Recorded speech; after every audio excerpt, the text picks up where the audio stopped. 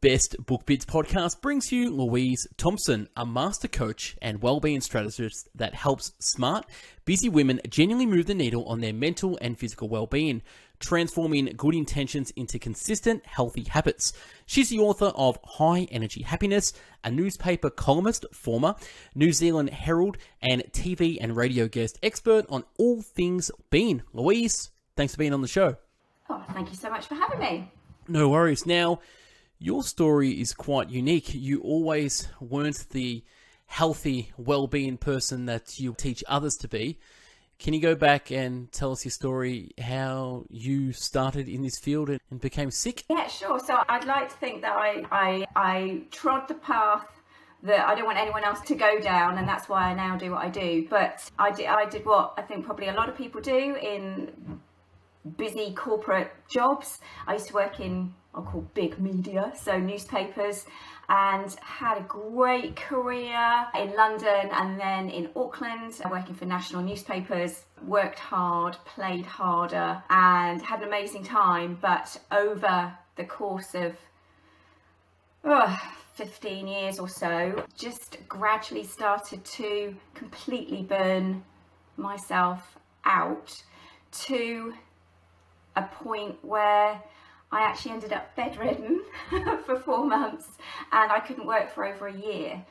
And it was a pretty sobering, terrifying thing to happen. But what was more terrifying about it was that it wasn't an illness that I'd caught. I hadn't got some sort of cancer or some sort of horrifying illness. I was bedridden, but the fact was, it was so severe, I'd done it to myself, with a million tiny choices over the years to prioritise work and drinking and more work and so on, over tiny choices that would have improved my mental health and my physical health. And I'd essentially done it to myself. And I know I'm not alone in that. And since I've written my books and so on, so many people get in touch and say, I've read your story and oh my God, I can see so much of myself in that, because it's so easily done when you're in those sorts of environments, or not even in those sorts of environments. I've worked with loads of stay-at-home mums who are doing it all to a super high level. Those sort of perfectionist tendencies, you don't have to be in corporate to have them. You can be in any kind of job, career, circumstance, but the physical and mental outcomes can be really pretty serious. Yeah, so essentially you had your foot on the gas with work, hours, diet, stress, alcohol, socializing, I'm just guessing by the way, and foot to the floor, career, money, lifestyle, social things, and then one day the body just packs it up and say, hey, I'm officially burnt out and I'm going to put a physical rest to you. How did you start to get better? What was the process and thoughts behind that? What did you do? How did you get better? It was a really strange one, really, because I think, and this is again what I hear from people when they read the book or they read about my story, they're like, oh my God, this is me. They keep going to the doctor. Obviously, you don't suddenly get bedridden ill with chronic fatigue syndrome. It doesn't happen overnight.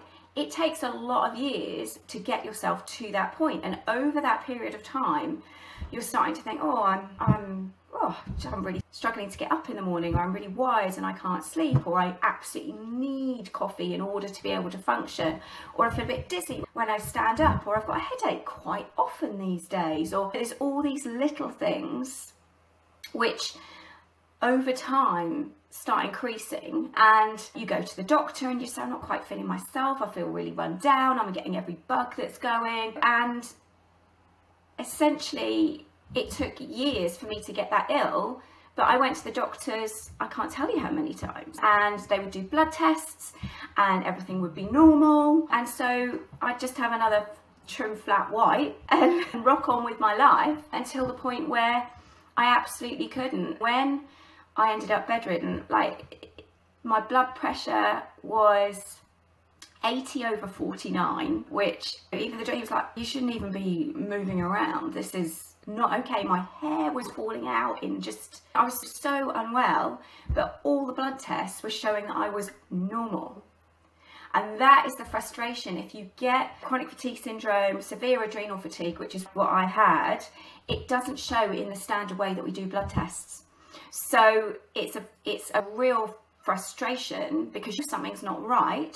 But quite often, and I hear from my clients so on, they just get offered antidepressants and told to crack on, really. And it is depressing having no energy, but it's not depression. It's a very depressing circumstance, but it's not come from depression. It's come from a problem with essentially the way that your body is managing energy. And so getting better was very tricky because it's very hard to get a diagnosis, and it was very hard because I was collapsed in bed, but yet still the medical profession was saying, can't find anything, technically there's nothing wrong with you, are you sure it's not all in your mind? But you're like, I'm normally, like, I live a big full, like, what? This is not all in my head, there's something seriously wrong. And so for me, starting to get better was I came across, because you start reaching out everywhere, natural medicine, all of it, because of the desperation. And I came across the work of a doctor called Dr. James Wilson,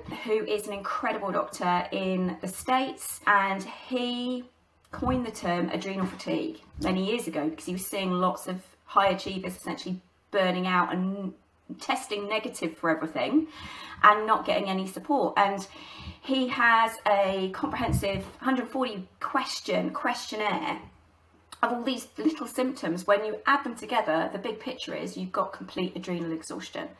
And I did this questionnaire and I got pretty much the highest score anyone's ever got, and started following his work and getting these supplements that he provides. And I was so sick, Michael, you won't believe this, they come in 3 jars, right? I was so ill, I couldn't have the energy to open, and you take them 3 times a day, open and close the jars. I couldn't even hold my own head up and sit upright. I was just completely horizontal all the time. I couldn't hold when I resigned from my job, the CEO came to my house and I resigned from the sofa. They were so good, we'll keep your job open, whatever you want. And I was like, no, I don't think I can come back. I couldn't even have my head upright on my neck. It's a catastrophic level of tiredness. It's very hard to really describe. And so getting better was finding the work of Dr. James Wilson, who's incredible. And then secondly, at the same time as I was doing my big corporate career, I also had launched my own yoga business, and I was training to be a life coach because I already had a psych degree and I was really interested or whatever. So I would be in corporate all day, and then I'd drive home, and then I'd quickly get changed into my Lululemons, and then at 6 o'clock I'd be teaching 36 people yoga, and then at the weekends I'd be doing my life coach training.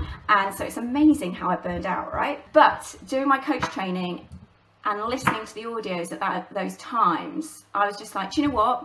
I am going to get better from this. I'm not going to manage this condition, which is what people say. You've got to learn to manage it. I'm going to get better. And then I'm going to write a book about it so that other people do not have to go through this. Because this was avoidable for me. This was preventable.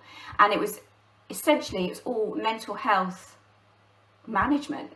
Basic mental health management that I'd been too busy living my life to actually consistently put in place for myself. And I paid a very big... Thank you for sharing. Yeah, it's a crazy story, and sometimes the worst things that happen to us are the catalyst for our next stage in life and our next career, and we become that teacher because of the experiences that we've had as well. Talk to me about the book. So I've got the book here. Thank you for sending me a copy, The Busy Woman's Guide to High Energy Happiness.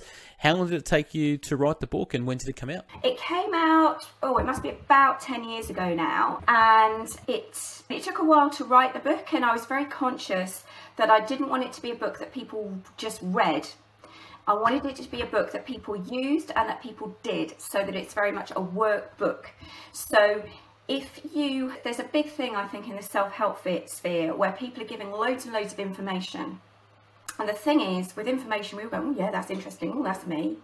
And then we do nothing with that information, in which case we are 0% further forward.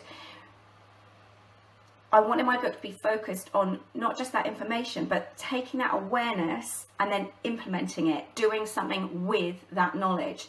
Because unless you do that, you don't turn it around. So it's got lots of spaces that you fill in your own answers. I'm asking a lot of questions of people. It's quite deep work, really, because you have to look yourself in the face if you're being honest about creating it for yourself and you want to uncreate it. So it's very much a workbook. It starts with 7 stages of fatigue, which we've actually got a freebie on. I can send you the link if your people would like it, where you can sort of grade, oh, I think I'm stage 3 out of stage 7. Oh my God, okay, good to know.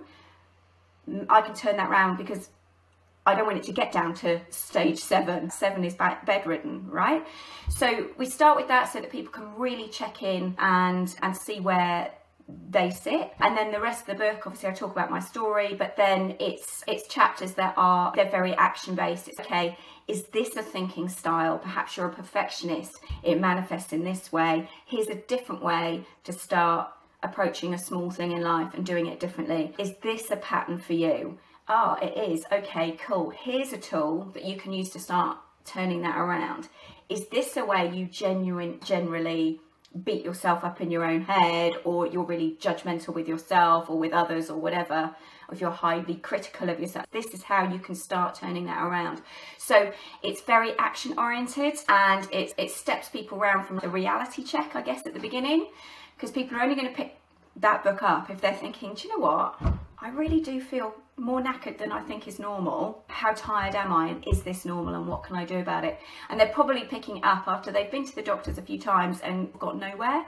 So it's very much about guiding people on turning it around with far more sensibleness than I did for myself. And I was very lucky. I wrote it actually reasonably quickly because, like I said, I decided when I was sick, this must have happened so I can write this book so that other people don't have to go through this. And then I was very lucky. Penguin called me whilst I was writing it, because I was doing my column for the New Zealand Herald at the time, and they just said, hey, look, we love your columns, would you be interested in writing a book? And I was like, that's really weird, I've nearly finished writing one actually. And they were, oh, that's very cool, bring it in. And so it was easy as that, really. And they were fabulous people to work with, and it was great to get that story into the hands of people and thousands of people that need that help. And I get amazing emails and stuff, even though it's 10 years old, that book. I get amazing emails every week from people saying, someone recommended it to me, and I see so much of myself in it, and I'm taking the steps that you're saying. It's really given me a wake-up call. Yeah, that's a really cool story. Not every day that a first-time author's halfway through their book and Penguin Random House just gives them a call and say, hey, do you want to write a book? And you're like, hey, I've actually only finished one. So that doesn't happen to us all. So congratulations on that. But it's funny that you can look back and connect the dots, and your previous career turns into the stepping stone for your next career as well. One of the biggest topics of the book, which is obviously highlighted bold, it's called high energy. I was having a conversation recently with another author about energy, and it's one of the biggest currencies that isn't spoken about. People talk about time, money, emotion, but energy is really the currency people are playing for. I've got to get my sleep because I'll need to have energy for tomorrow. I need to go on holiday so I can recharge and get energy and do fun things. It's such a massive thing, and our whole life is revolved around energy. I recently had a personal experience where I started to experiment with different things, got off alcohol for over a year, had great energy, recently got back on it to test it, realized it wasn't in line with my energy, felt low, and I was like, you know what, doesn't work out well, rather do the gym than drink alcohol. So energy, high energy, is such a massive topic that it's a huge currency that we all live by as well. Yeah, it's the most undervalued currency of modern life. The most undervalued currency of modern life. In the book, you talk about mind, which we know, body, spirit, and high energy. Why does high energy come after spirit? I don't know. I mean, I think energy is something that runs through everything, and it's something that we only value when we don't have it. And that was certainly my learning and my experience, and now it's something that I value more highly. Like you say, it's more valuable than your money and your time. If you've got no energy, nothing works. I probably in the last decade developed on from the way things are in that book to the next level, I guess. And so my work now is very much around 4 pillars, which I call 4-dimensional wellness. That's strong body, fierce mind, kind heart, and a brave spirit. And it's putting those 4 elements together. So in my coaching academy, we work on a module that's one of those 4 areas each time, because I think, you know, life has changed a lot in 10 years, right? Hasn't it? You look at the way social media has changed our landscape in the last 10 years, and you see a lot of people who maybe on Instagram they look absolutely perfect, but a lot of them on the inside deeply unhappy. So if you don't have a fierce mind and those mental health practices, you don't have a peaceful heart where you're able to process your emotions and be in a truthful pace with yourself and the world, if you're not doing those spiritual alignment things, then what is that physical fitness worth, really? It's those 4 elements, I believe, and that's where, like I say, in the academy, that's what we teach every single day. It's tools on aligning those 4 elements of health, and I believe we need all 4: mental, emotional and spiritual. And when we are making small conscious efforts on those 4 paradigms of 4-dimensional wellness each day, each week, then that's when we are living high energy happy, essentially, because we're caretaking. It's not just physical energy that's important, it's our spiritual energy, our emotional energy and our mental energy. It's having all 4 of those aligned. Yeah, absolutely. I have recently had a personal experience. So I had a great coach, like the personal trainer, who's also an osteo. I interviewed him as well. Great guy, fantastic. I went in there with 1 injury. He's my wife's PT. I walked out with 4 injuries, like 4 or 5 months later. He put me on not a hard program, but I was lifting very heavy. I was doing some great stuff, but it wasn't aligned with my energy levels at the time and my pace. And so I've been struggling with some injuries lately, and I'm still struggling with them. So recently I put a pause to it because I wanted to do my own program, my own time. I wanted to incorporate maybe some more breath work instead of weights, cardio, yoga, just walking the dog instead of a high weightlifting thing. And this is what I'm getting to. Sometimes you need to be your own coach, and sometimes you know your own answers, and instead of looking for the answers or paying for someone else's answers, sometimes you just need to sit in silence, journal, realize what you're not doing instead of what you are doing. So it's not about doing, sometimes it's about stop the doing and let your body recover and rest. Prioritize sleep. I want to read something here that you wrote in the book. You talk about 10 truth flashes of high energy happiness, and you learned some fundamental truths while you recovered your own energy, and you would still be crying into your triple strength Nespresso. So here are some of the shortcut 10 truths. So number 1, you've got to prioritize your energy levels. How important is it to prioritize the energy levels, and where do some of your clients go wrong? Or yeah, if you want to jam on number 1, then I'll talk about the rest really quickly as well. So prioritizing energy levels. I think it links into what you were saying before about energy being currency, and a really powerful, important human currency. And that people, because it doesn't get talked about, although obviously I'm on a personal mission to change that, it's not one of the currencies that we talk about. People don't think they have to prioritize it. And I think, like you say, as we get older as well, we don't want to maybe lift as heavy in the gym. We do want to have more yoga and other practices.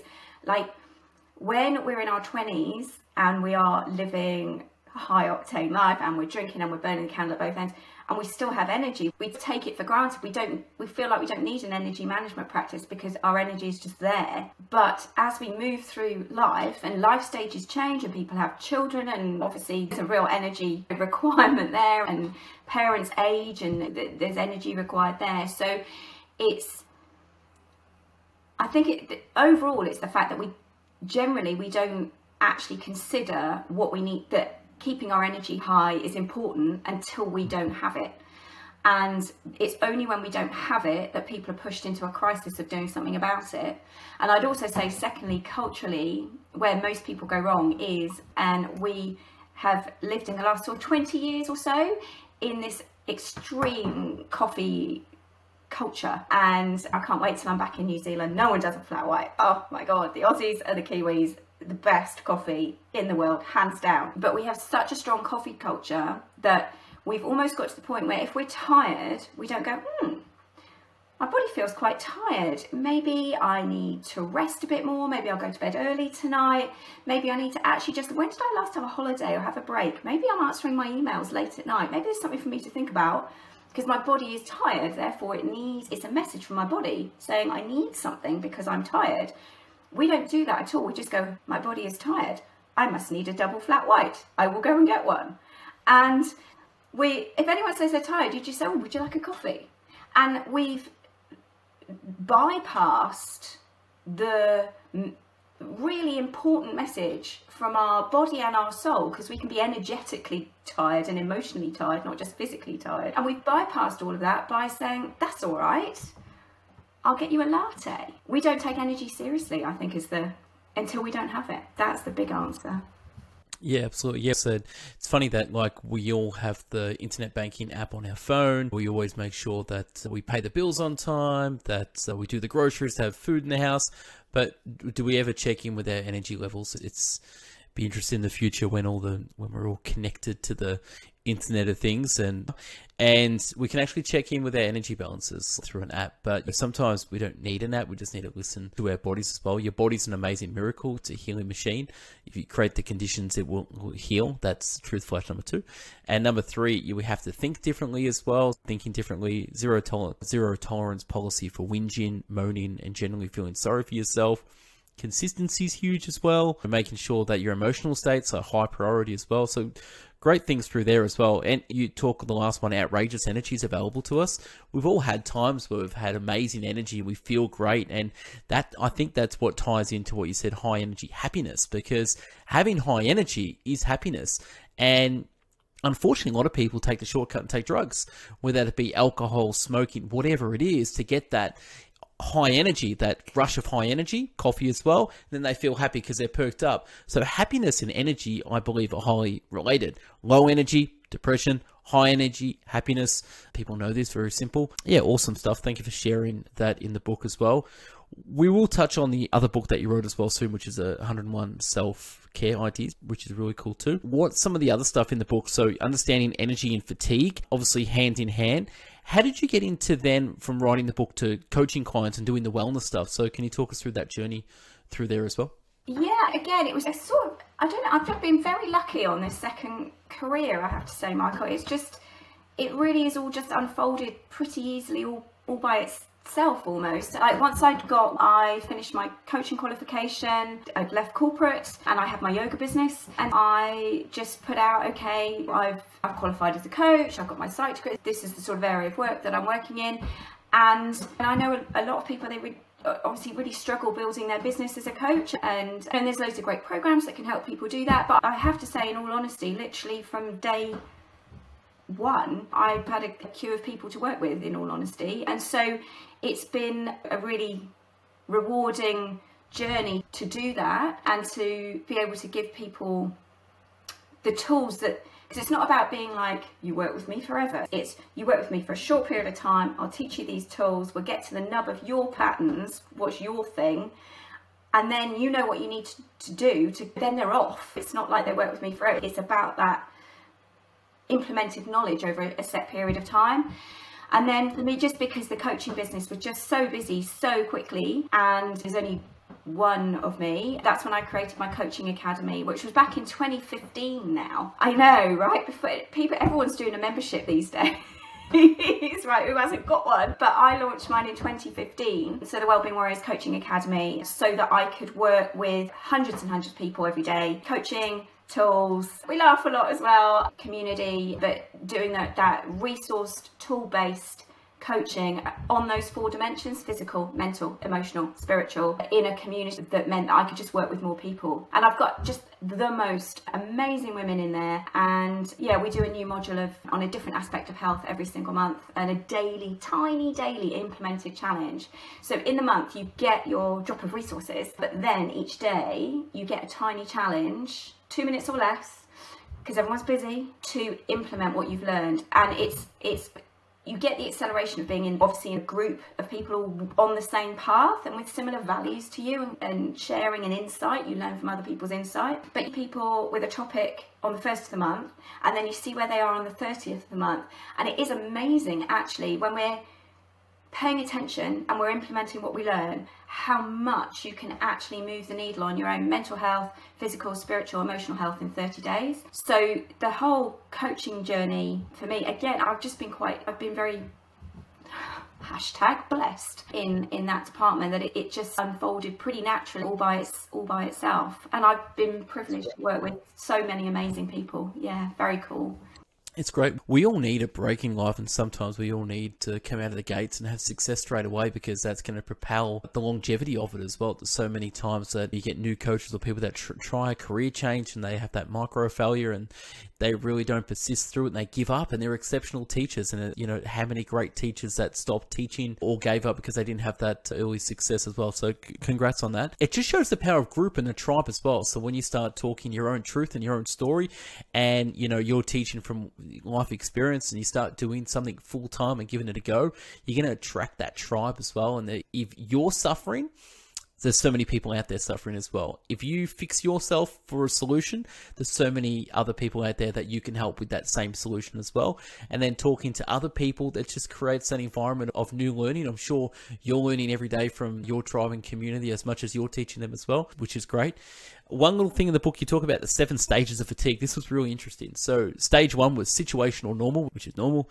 Number 1 is inspired. So when we get inspired, we get that little tinge of energy. It's like that work event thing. So we get that social thing. So we're stage 1, we're inspired. Stage 2, we're wired. I'm normally in the wired category most of the time. And then stage 3, pushing through and bouncing back. I like stage 4, so hauling ass. So just getting after it. Everything's, I think you said fucking effort, which is true. 5 is breaking down. 6 is bedridden. What is number 7? Oh, so if you look at 0, it actually makes 7 altogether. Yeah, looking back, I would have numbered them differently, I have to say. That's one of the things, you know, about writing a book, and then it's there forever, isn't it? You can't go back and renumber. But because I called one of them 0 because you're not actually in fatigue. Do you see what I mean? So there are 7. Yeah. That's right. Sorry, I thought so. Okay, got it. Saying I interviewed a guy a couple of years ago. He's a top Australian sales guy, and he said he worked like 5 years straight, never took a holiday break, and then he went on holidays and he was at the breakfast thing and he passed out, like hit his head, full passed out, like his body just shut down. And he said it was one of the most scariest experiences. And just talking about breaking down and bedridden, continue. I just had to get that story out. It's such a great story, and sadly it's not uncommon, and so it's such a great share, because we are built as humans. We've got this incredible nervous system and chemical cascade where we can push effort for events and for projects and in crisis and emergencies, but also exciting things. And we're built to be able to release that burst of energy and do those things. But we're still cavemen and women at the end of the day. We're not hardwired to do that for 5 years without a break. There is a consequence to that decision, which is actually to have done that for 1,500 days, 1,600 days in a row. Think of all the micro choices that he could have done differently to have ended up not in that position. But I did essentially exactly what he did, but just a little bit less dramatically. One day I just went like that on my desk and my head hit the desk at work, and my PA put me in a taxi, and I went home and I went to bed and I didn't get up for 4 months. Listened to a podcast today by Kerwin Ray, and he's a big Australian social media guy, and he's interviewed great people and he's quite successful in what he's done. And the last 2 years he went through some massive internal changes and literally pretty much got really suicidal, to the point where like people change and people go through, they can happen to anyone. On the surface things are looking great, but internally things need to be worked out. That your body keeps score and it doesn't forget as well. You talk about the nervous system, and this is, I want to hear it from you: sympathetic nervous system, parasympathetic nervous system, fight or flight, rest and digest, light switch on, light switch off. I just had 3 months off recently as well as a break, and I can tell you from a nervous system point of view, I was all parasympathetic nervous system. I was resting and digesting. I was reading books, speaking to authors like yourself. Had a great time.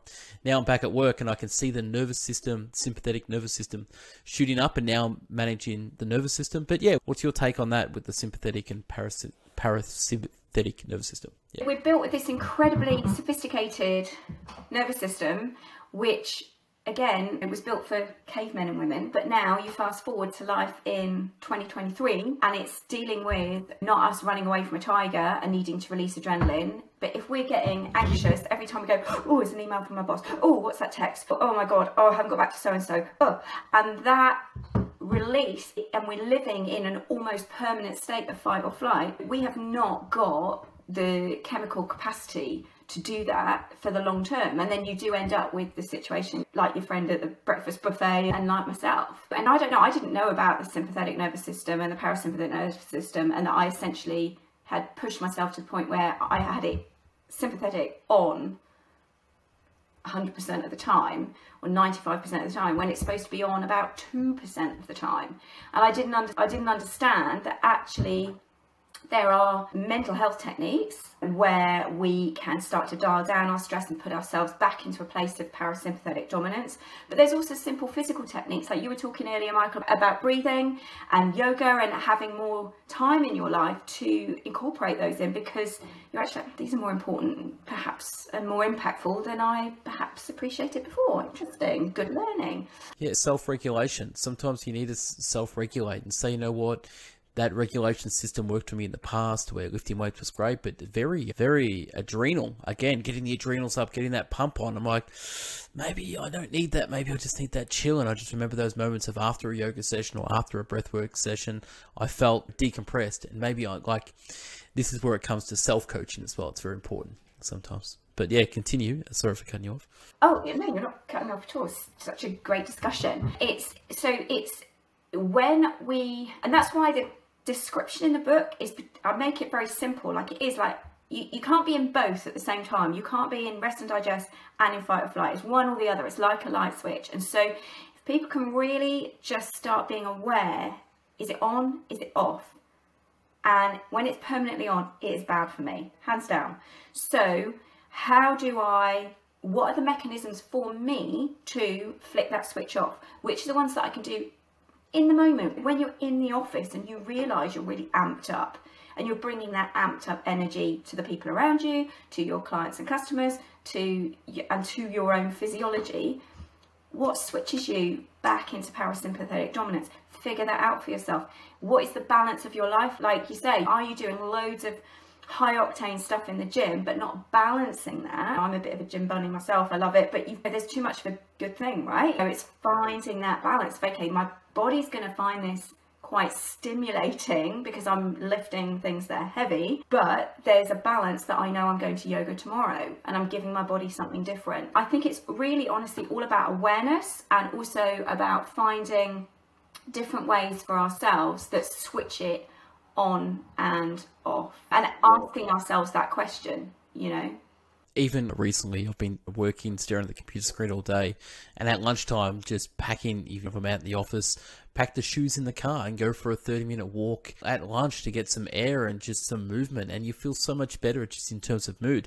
This ties us on to our next one. So your book it's huge, 250 pages of small print. Definitely read it with a pen. I like that because my first book, Success 50 Steps, it's all about notes and you have to read it with a pen. So that's one thing I like about your book as well. So I want to go on to your second book, which is a digital book called 101 Self-Care Ideas that are not drink more water or have another damn bubble bath.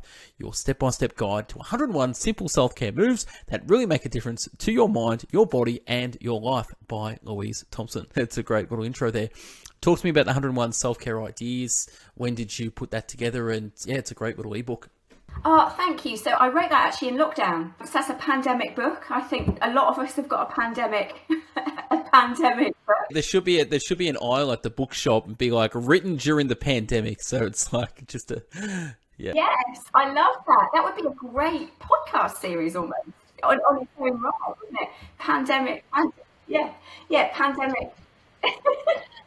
Yes, I wrote it in lockdown. Obviously, you have that little bit more time, don't you? And it was in response really to Instagram, if I'm honest with you. I just reached this point of just really being sick of, particularly as women, but I think just generally everybody, that with the wellbeing and self-care advice sometimes it's just so surface level and so obvious, and just, oh, you stressed women, go and have a bubble bath and you'll feel better. The amount of times you see it is just crazy making, and influencers just saying, I look like this because I drink loads of water every day, so make sure you drink your 3 litres or whatever. And it's like, sure, drink more water, but it's not really, that's not really self-care advice. That's just basic survival, and we've got a mechanism for that, and it's called thirst.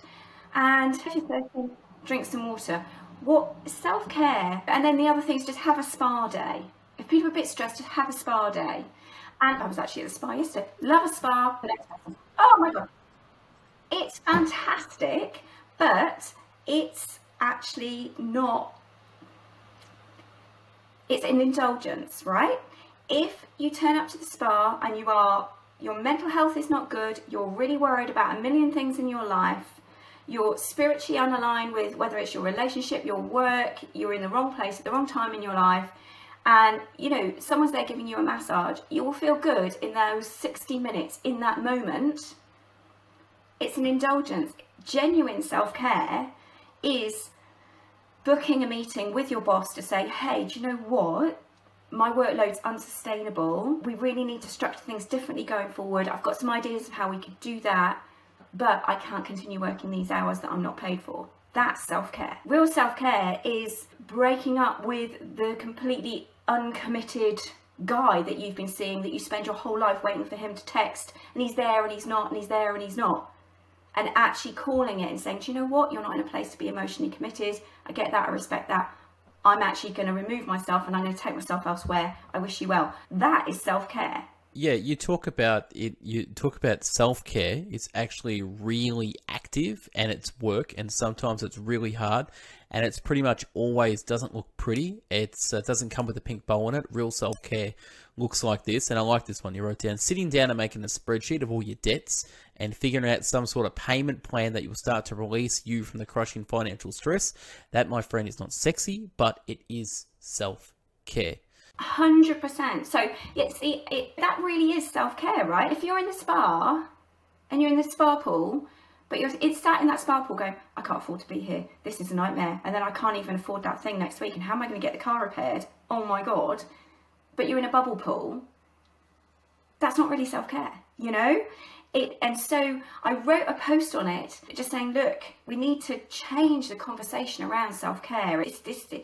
It's not just drink more water, have another bubble. That's survival and a nice thing to do. Let's up-level the conversation around self-care. What really is up to us, taking care of us. And it is your financial spreadsheet, you're exiting a really toxic relationship, realigning your work boundaries, whatever. That is self-care. And so I wrote this post on it that went just pretty viral. And then I was like, okay, how about I take that, because there was just such a response to it, people saying, thank God you've said this, and this just so resonates. Yeah, it's always lovely when something just really takes off. And I was like, okay, how could I, because I'm all about the implementing, how can I help people actually implement that concept? If I'm saying this is what self-care isn't, let me say this is what it is in 101 really doable, not time consuming actions that you can tick off for yourself in like a tickable workbook. So we did it in, there's a digital one that you can tick it digitally, or you can print it and be old school like me. I like doing things with a pen and underlining stuff. And so we broke it down, I broke it down into sort of 7 areas. So it's people's physical well-being, their mental health, living space. If you hate where you live, it drags your mood, your mental energy, all those things down. Relationships, what do you need to clean up? Career, are you in an aligned place? Financial health, it's such an enormous stressor. Having 12 actions that are tiny and short, but that will help you clean up your financial health, helps your mental health, emotional health, everything. And playtime, hobbies and fun, because I don't know, you sound like you've got life pretty much in balance, but so many people do not. Oh, no, I don't know. Some of the self-care things I did recently was email a bunch of authors that I said to come on the show to said, sorry, I'm fully booked. I can't have you on the show anymore. Thanks very much. Maybe next season. Because I overbooked myself and I was overwhelmed. And every podcast I've got to read a few books and do a lot of research. There's a lot of work involved. So I overbooked myself. Number 2, I had 186 goals this year and I realized it's stupid. So I got it down to, like 180 things that I thought I could do. Anyway, so I pushed them all to next year because that's just me. So now I've got a little list, a small little list there. And so now I'm not suffering from overwhelmed. I had really strong conversations with business partners of mine and said, hey, I'm running thin on energy, time. I can only do this day, that amount of projects, even though I've taken on more roles and responsibilities. But I've literally just trimmed up that, and that's self-care. So having those hard conversations, telling people no, because a no, saying a yes, so a yes to someone else is a no to you, and saying no to someone else is a yes to you. And that was a big lesson I've learned recently. So instead of saying yes because I'm a people pleaser and I want to do things and hey, it's all great, I'm like, no, or not yet, or not now. Or just plain old, not really. No, or never. No, so that's been big. So a no to others is a yes to you, which is a good one. But yeah, that's my recent one that I've done. And it's, my wife's into decluttering. She watches decluttering videos before she goes to bed. And she's all about projects and decluttering. But that's her way of decompressing as well. Decluttering your life sometimes isn't about just moving the furniture around. It's about having hard conversations with others. And also having a realistic look at your own schedule and saying, sometimes you put too much food on your plate and you need to just give it away. Yeah, 100%. See, those are, how many great examples did you just give there of genuine self-care? So I totally salute you. I just pick up on two of the things that you said. The 168 goals for the year. Oh, they were categorized into January, February, quarter two. They were fully categorized on the spreadsheet. But that was causing me overwhelm because I didn't get through the January and February ones because big things changed that made those other ones wasn't important. I've had some big financial and career changes recently, which has been great. And sometimes you just got to put things off and put it into another spreadsheet and just move it across to next year or the year after or the decade after. Because, yeah, anyway, continue. That was silly. Yeah, 100%. Because if you build no flex into that system and no space into that system, then, you know, you only need something extra to come up in life, which does happen, and then you feel behind and you feel overwhelmed, and then there's no way you can catch up because you've overstuffed it in the first place. And so we just did in February in the academy, in my coaching academy, we did a process that I taught the ladies, a three-step process. We call it, it's called the conscious calendar. And so we set our conscious calendar for 2023, and it's as much about what you are taking out and what you are parking as what you're putting in. It forces you to be really discerning and also to have that big picture of your year that you actually can get really excited about. Just go, yeah, this is what I'm going to put in my year, but I've also built in enough space that it feels exciting and not overwhelming, and that there are things that will come up in life and there needs to be room for them. And there was something that came up in that module that just, it speaks so nicely to what you just said there about a no to others is a yes to you, which is such a powerful and important concept. And there's a quote by one of my heroine authors of all time, Elizabeth Gilbert, she of Eat, Pray fame, incredible. I saw her speak in Auckland. Oh my God, I was such a fangirl. I was like in the second row. And there's a wonderful quote by Elizabeth Gilbert that speaks directly to this, which is, and I'm not doing it, you'd have to Google it, but essentially, to paraphrase, life, we have so many opportunities in life these days that not being overwhelmed requires us not just to say no to stuff we don't want to do, it requires us to say no to stuff we do want to do. That's the nugget. It's huge. Yeah, got it. That's what I did. Yeah. I'm writing that down. I know you can Google and get the exact quote, but we did a lot of work on that in the conscious calendar. That was one of our big principles that we worked on and discussed for the month as we were putting everything. Everyone does their own separate planner and working bees and all the rest of it. But it was like, if you want to feel how you want to feel at the end of the year, which is proud of yourself, excited, but also that you feel good in your body, you don't feel stressed, you don't feel overwhelmed, you feel peaceful, you feel on track, you feel accomplished. In order to do that, you have to say yes to actually quite a significant amount of things that you do want to do. That is life in 2023. We're fantastically fortunate to have so many opportunities available to us. And I think sort of 20, 30 years ago when we started teaching this stuff, it was like, say no to the stuff you don't want to do. I remember talking about that when I was first doing radio, so about 10 years ago, say no to the stuff you don't want to do. And I think life has moved on so much, it's next level. You've got to be really discerning about saying no to the stuff that you do want to do. You do want to do. It's funny you say that, right? So I used to wear my Google Calendar as like a medal. So I'd show someone my calendar and be like, look how busy I am. And it would just be like, look what I did. 5 a.m. podcast, 10 p.m. podcast, 25 meetings in one day in 15 minutes. Get like crazy stuff. And they'd be like, one, they think you're doing really well, which, you know, you're busy. But now I look at my calendar right now and it's empty. And there's no better feeling than a blank calendar, a blank Google Calendar. That's what now I'm looking at, going, maybe I was wrong in trying to fit in so much stuff, and the quantity was there, great, fantastic, tick the quantity box, but was the quality there? And now I think a lot of people find it's all about quality time with your family, kids, partner, work, social life. It's not about the amount of times people or do things. It's really about the quality of that moment as well.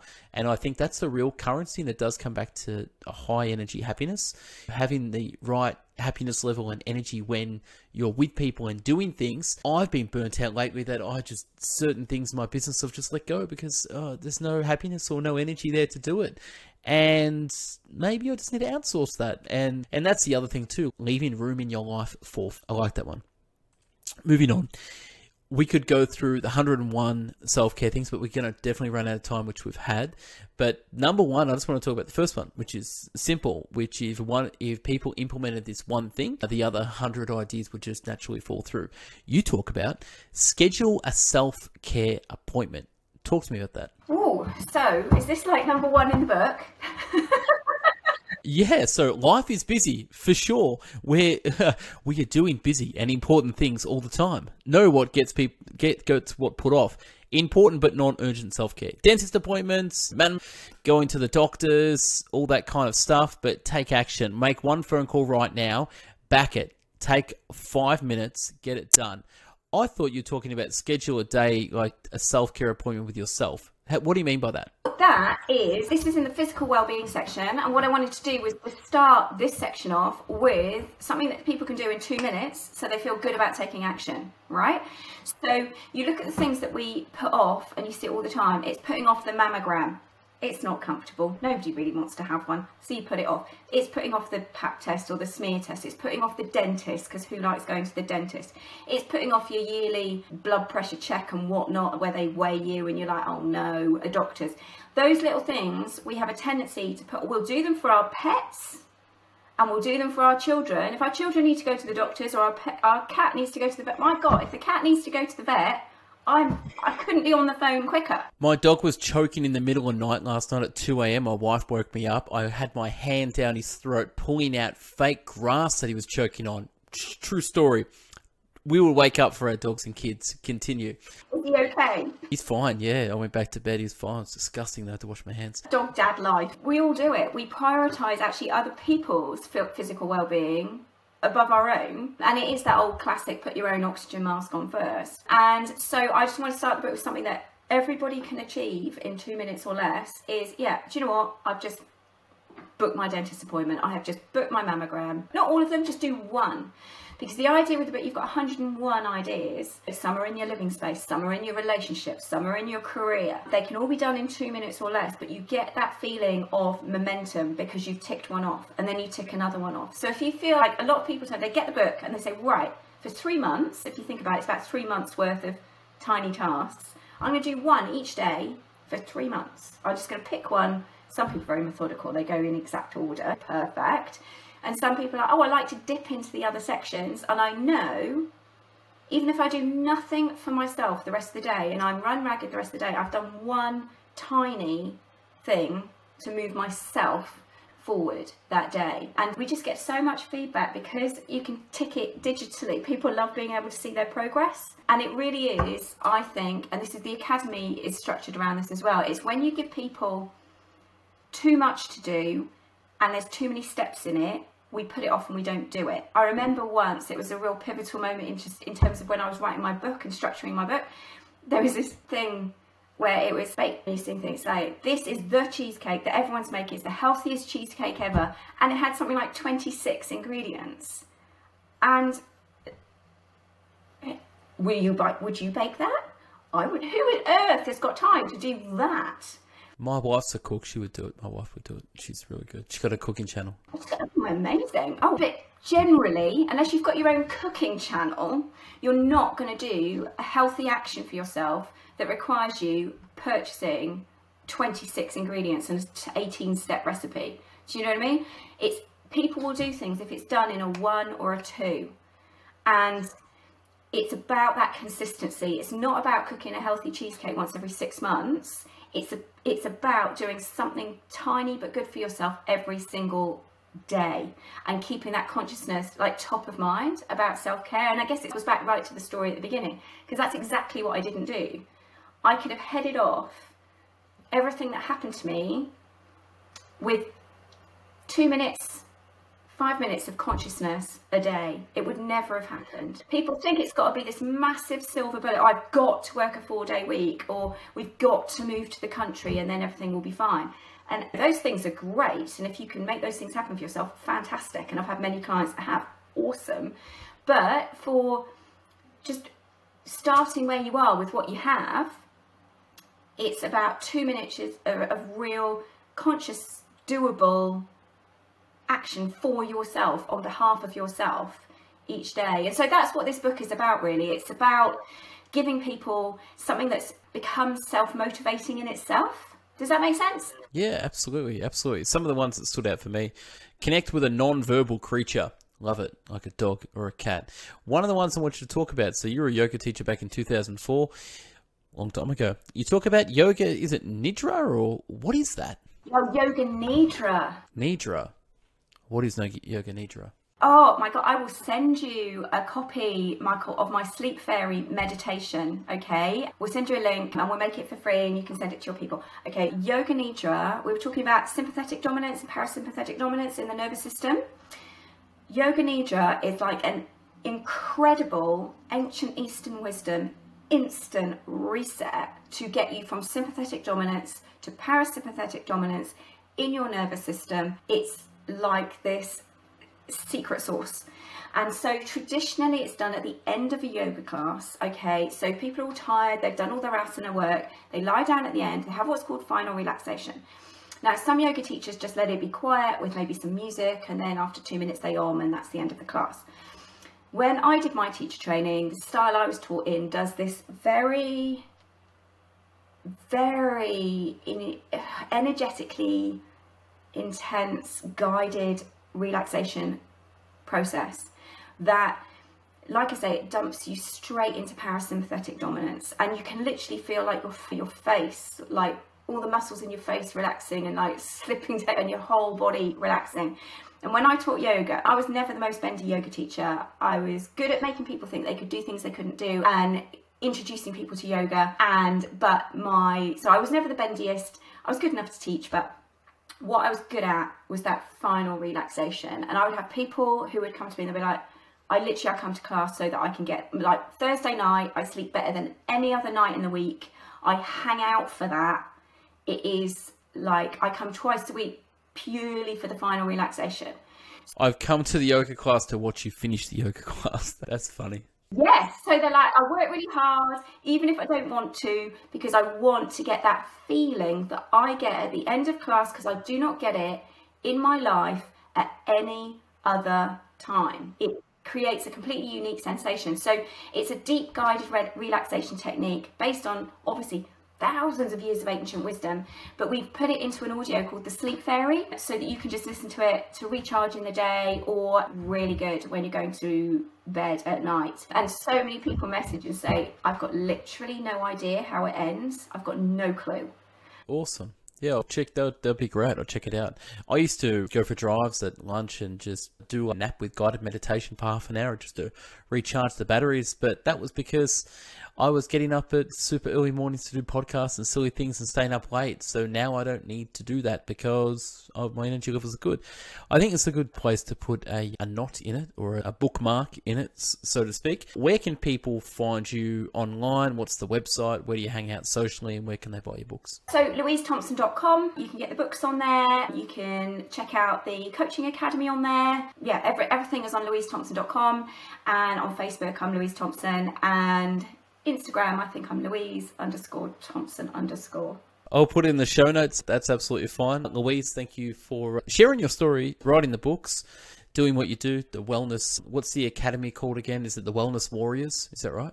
Wellbeing Warriors. Wellbeing Warriors. Wellbeing Warriors. Cool.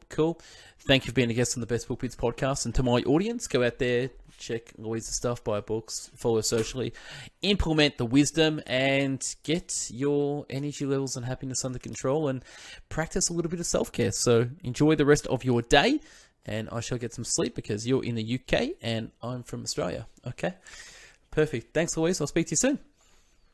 No worries. Thank you. Thanks.